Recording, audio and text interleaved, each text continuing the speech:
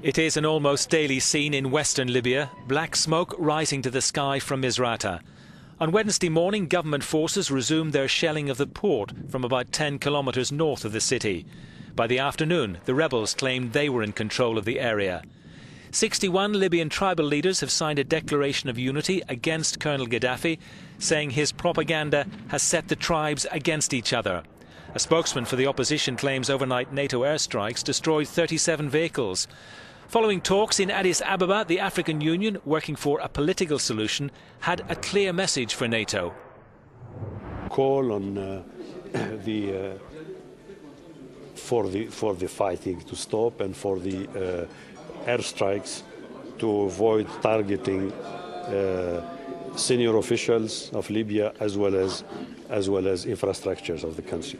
Hundreds of sub-Saharan migrant workers were still waiting near the port to be evacuated. It's reported one was killed while 7 other people died.